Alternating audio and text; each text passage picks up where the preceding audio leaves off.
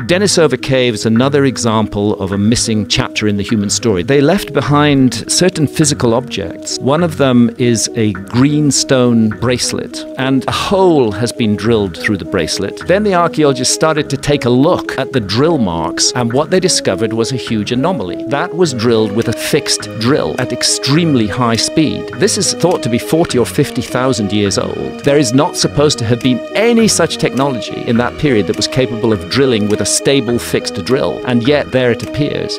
Also incredible, very fine bone needles, and the suggestion has been, were they making skin boats, for example? That would explain how they managed to get themselves to Australia. Those kind of needles, that kind of bracelet, you could expect to find them in what archaeologists call the Neolithic, but to find it in the Paleolithic is very puzzling and very odd, and it suggests that the Denisovans were certainly not shambling subhumans, that they were refined creatures.